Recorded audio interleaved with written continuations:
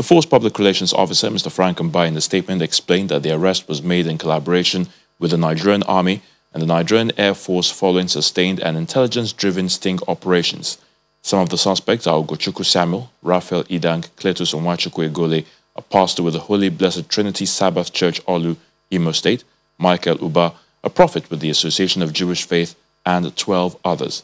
Sophisticated firearms, live ammunition, improvised explosive devices, camouflage bulletproof vests, walkie-talkies, and other incriminating items were recovered.